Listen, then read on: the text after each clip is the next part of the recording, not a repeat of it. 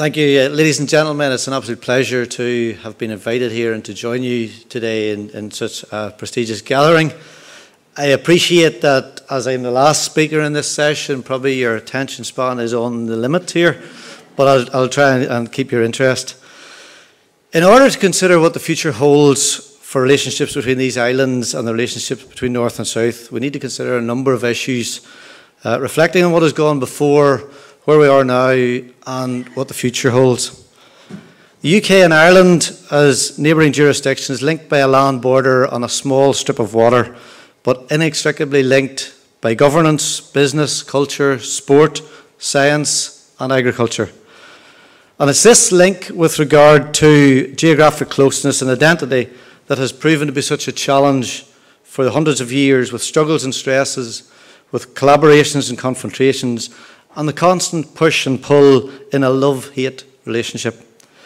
No other nation realising independence from the empire has demonstrated these levels of tensions or complexity. And there's no doubt in my mind that proximity and cultural identity have played a key role in forming this relationship. The future relationships are shaped by the past, but mustn't be held ransom to it.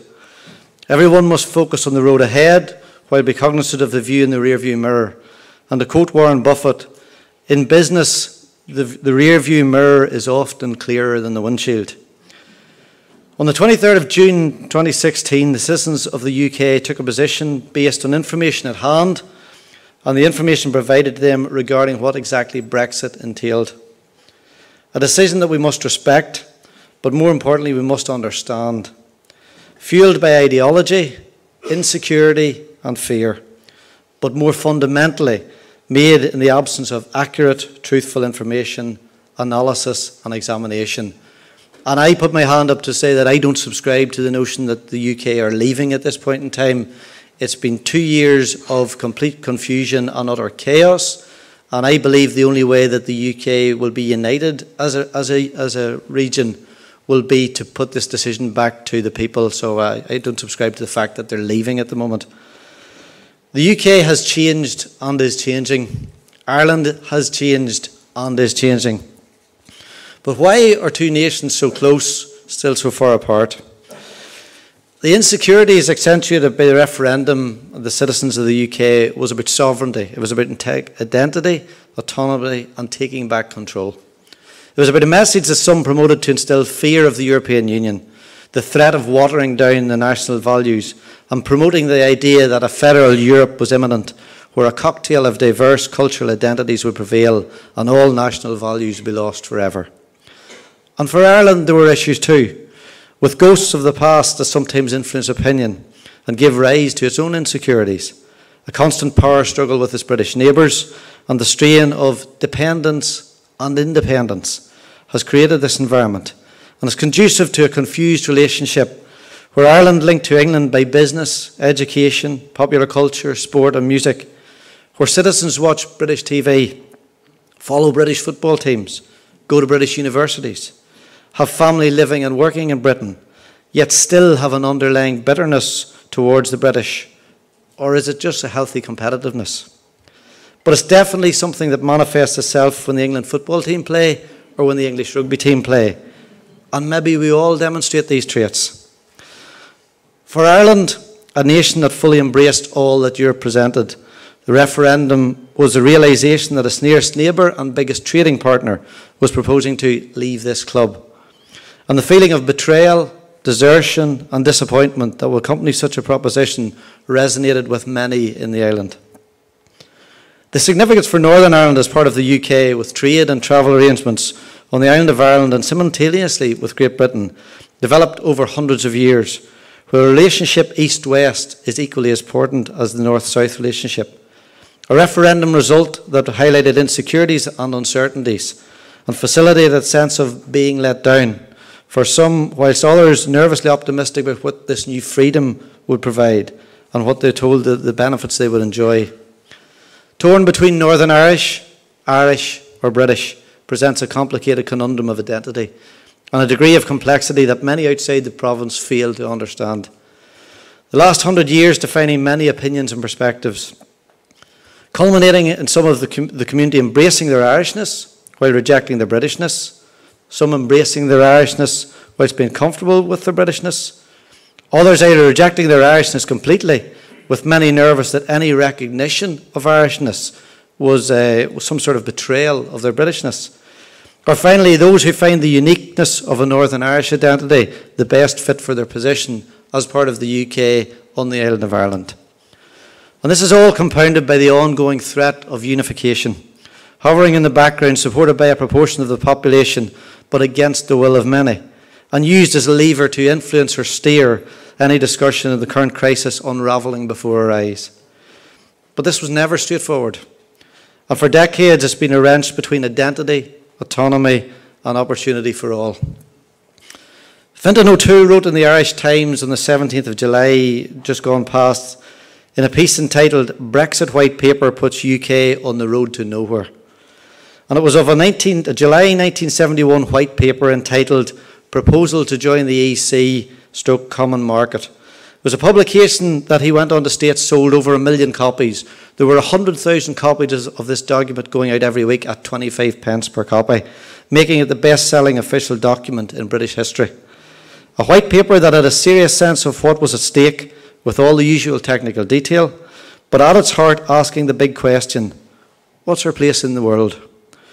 Going on to recognise that Britain made a mistake in not joining with the 6 founder members of the Common Market in the 1950s, and that had paid a heavy price for this. O'Toole goes on to recognise that the 1971 document is a reality check of the UK's place in the world, something that the Chequers document fails to address. A Chequers document talking of a vision without actually having one. But this prize is too big to fail, and in order to succeed, we must address the insecurities and build these relationships. The current posturing and jostling for position between two nations, driven by their own agendas in Brexit, is understandable to get the best deal, but it's not particularly helpful for building relationships. A relationship between two nations trading about 65 billion annually, equating to over 1.3 billion per week, in a mutually beneficial symbiotic relationship, something we must ensure is protected irrespective of what happens after March 19. The future will demand leadership to break from conventional politics. It will demand leaders to lead and not just default to type, spinning old rhetoric and stirring the fears of the electorate to cling solely to traditional values. It will demand building a future together, whilst recognising all nationalities, cultures and creeds. Something that will be central to building future relations north, south, east and west. Many here today will have heard of, and many will have read, To Kill a Mockingbird. It's a novel by Harper Lee, published in 1960, and it's something I have referenced before. It's one of my favourite novels. The plot and characters are loosely based on Lee's observations of her family, her neighbours, and an event that occurred near her hometown of Monroeville, Alabama in 1936, when she was 10 years old. The story is told by the 6-year-old Jean Louise Finch. The primary themes of To Kill a Mockingbird involve racial injustice and the destruction of innocence. It also addresses issues of class, courage, compassion, and gender roles in American Deep South. The book is widely taught in schools with lessons that emphasise tolerance and decry prejudice. It's about understanding, and most of all, it's about respecting another perspective. And it's reported that in 2006, British librarians ranked this book above the Bible as one that every adult should read before they die. But it's through the eyes of the 10-year-old that gives the novel a very important perspective from a very simple, uncluttered, uncomplicated viewpoint. What I am convinced of is that the vast majority of residents in the Republic of Ireland, in Northern Ireland and in Great Britain need to understand and respect the different perspectives on the past and for the future in a similar, uncluttered, uncomplicated fashion. To quote Atticus Finch from the novel, "You never really understand a person until you consider things from his point of view, until you get inside his skin and walk in it." And surely this must be the basis to build our future relationships, to find whatever unifies us and to build on our synergies and benefits, and to collectively work to achieve greatness in a global context. Because this is where it matters, and when we compete in a global stage, our similarities are much more evident than our differences. And it's not that far-fetched. To subscribe to a collective identity whilst retaining our individuality is nothing new. We've done it for the last 40 years as member of the European Union. We're no less Irish or British, just as the Germans are no less German, or the French are no less French, by being part of the European community. Another example closer to home is our support for the British and Irish Lions. One team, four nations. All of us completely in support as they take on the Springboks, the All Blacks or the Wallabies, without any hint of nationalism from a common collective objective. To highlight this further, I was kindly invited to attend Bastille Day celebrations in Dublin on the 14th of July at the residence of the French ambassador, and many thanks for that, the kind invitation. I had great pleasure in meeting and speaking to other guests that day, but there was one group in particular that stuck in my mind. It was a group of French Foreign Legion veterans that I had a long conversation with. And as I listened and learned of stories of extreme heroism and bravery, something very profound occurred to me. Here was a group of men with backgrounds so diverse and different, coming from a mixing pot with every religion and culture imaginable, from every strata of society, who had laid their lives on the line for a common cause. So how did they do it, and why? The answer was that by leaving their baggage at the door, by parking everything that had gone before in their lives, wiping away all previous misdemeanours and starting with a clean slate in a company of equals. Because one of the things that makes the Legion unique is the fact that when you sign up, you're not questioned about your background or your past. Anything that happened before is irrelevant. You leave behind anything that would create a point of difference between yourself and your comrades. Your colour, creed and social standing have no significance when you become a legionnaire. And interestingly, unlike all other regiments in the French army, not swearing their allegiance to the French government, but taking an oath to the Legion, because it is the Legion that binds them together. So what should we learn from this? And should we learn from it? Well, I believe firmly that we should learn from this. Supporting a common identity cognizant of diversity can only be good, especially as we live and function in a truly global community. With a global marketplace, as technology opens up connectivity and communication, and it brings all nations closer. Globalization has little time for national values. And if I could quote the Dalai Lama, he stated that, "I find that because of modern technological evolution and our global economy, and as a result of the great increase in population, our world has greatly changed. It has become much smaller. However, our perceptions have not evolved at the same pace. We continue to cling to old national demarcations and the old feelings of us and them. A future together must be built on trust and understanding. It must be about combined strength as Britain and Ireland work together in a global context. We all have a responsibility to build relationships for the future. To contribute to the present, to impact on the future, is one of our greatest gifts. Let us understand other concerns and address our fears.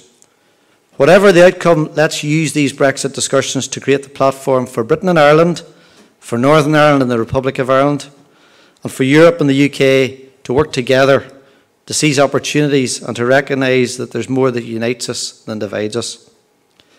If we deal with the demons, we have a fantastic opportunity to build strong relationships between these islands and North and South. What the future holds for our relationship will depend on the ability to recognise and respect the other perspective and the vision to see the bigger picture. Failure to show leadership and unity today will adversely impact on generations to come.